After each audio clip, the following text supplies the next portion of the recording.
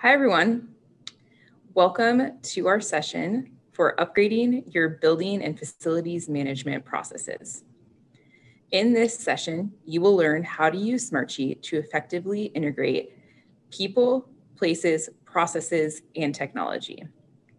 If you have any questions, go ahead and put them into the chat.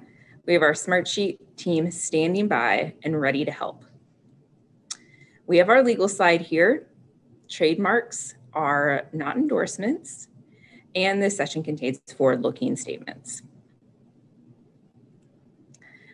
I'm Tanya Lingle, and I've been with Smartsheet for about 3.5 years, and I primarily focus on government accounts. Every day, I get to hear inspiring stories of how you are using Smartsheet to support your agency and your communities.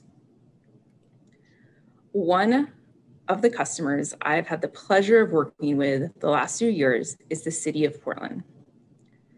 One of the teams I was incredibly impressed by was the Facilities, Services, Operations, and Maintenance team. In just a few short months, they had a facilities management solution up and running in Smartsheet, and everyone trained on how to use it. And guess what? They're here today to share their story of how they did it. Please welcome Miranda Sandy from the city of Portland. Hello, thank you, Tanya. My name is Miranda Sandy. My department started using Smartsheets in 2018. I work with the facilities division at the city of Portland, primarily doing facilities program management and contract management.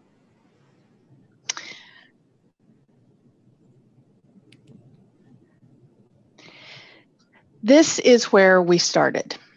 Our facilities dispatch team primarily used a program from Y2K to create and track work orders.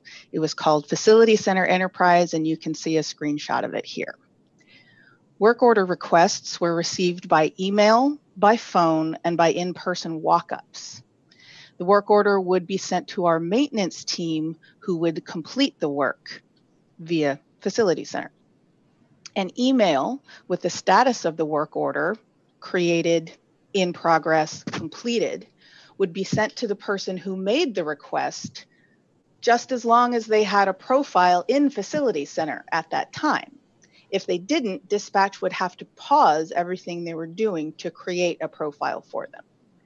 However, Facility Center alone could not support notifying more than one person, nor did it provide any information beyond those three statuses. Follow-up on any solutions or challenges that might hold up work was entirely reliant on dispatch's availability in the midst of everything else they were doing. When I began working with facilities, management was constructing a response to a customer survey that highlighted the need to provide more thorough communication, offer more transparency in our process, and provide accountability to our customers and to our coworkers. Enter Smartsheet. We were lucky enough to have a city bureau already using Smartsheet. We talked to them and got a sense of how easy it was to build impactful solutions, so we purchased a few licenses. Our first assignment was to revamp maintenance intake. The first step was to map the workflow.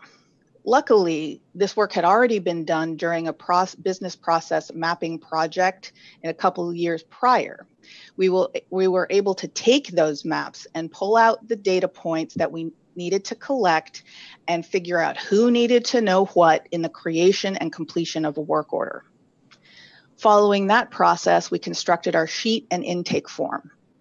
We worked with a group of stakeholders that included people from our maintenance team, dispatch team, and customers to ensure that we were meeting our communication and transparency goals. These meetings helped us build our automations, notifications, approval workflows, and an update request sent out as a customer survey once the work order had been completed. Customers would be able to give us feedback on their experience with specific issues using a unique ticket number for reference that was auto-generated by a system column in the Smartsheet grid. And even with the standard resistance to change that exists in any organization, we were able to launch our new maintenance intake system within 3 months of starting with Smartsheet. We created a step-by-step guide and trained our customers in a Skype session that we recorded and posted for future reference. And we were up and running. This development process and the ones that have followed have provided us with a variety of resources. We have our maintenance intake sheet, of course, a standard Smartsheet grid. We have the premium app dynamic view, which you'll see up in the top right-hand corner. This dynamic view pulls from a report that sources every intake sheet we have and archive sheet. And facility coordinators who visit this dynamic view are able to see their complete history of tickets that they have submitted over time. We also have a contract tracking, which is the large picture on the bottom. I use cross-sheet formulas to build sheets that tracked contract terms. Work order numbers, when the work order was closed, when we were invoiced, the amount of the invoice, and if the invoice matches the contract. We also developed the facility service catalog, which is in the top left. It's a dashboard. At the top of the dashboard is a widget for another dynamic view. This dynamic view pulls from a report of all our facilities contacts. When a facility coordinator views the dashboard, they have the opportunity to review and update their contact information. Below that widget, there are multiple buttons that will take them to our various intake forms. Through the use and distribution of these resources, we have shown our customers what is possible with Smartsheet. I have had the pleasure of responding to requests for Smartsheet training from several other bureaus. In fact, the positive response to the myriad applications of Smartsheet has led the City of Portland to purchasing an enterprise license and supporting Smartsheet citywide. So, in the journey from where we began to where we are now, what did we learn? We learned that you must have a workflow before you can have a Smartsheet.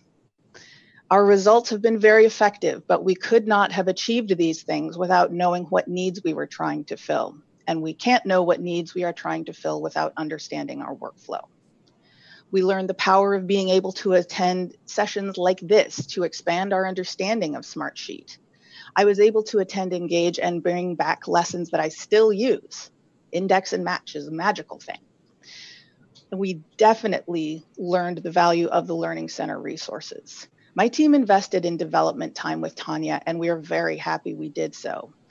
And we also made use of the many videos and tutorials available on the Smartsheet site as we were first learning about Smartsheet and as we continue to train people in our department and outside of it. We learned how much cross-sheet formulas can lift in keeping data standard across several sheets, ensuring that we only have to update complex contract information in one place. And we learned about the community.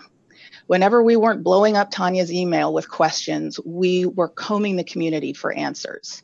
Not only were there Smartsheet experts on there answering questions that we had, but it was also very encouraging to know that we weren't the only ones who had those questions. It made starting up with Smartsheet that much easier.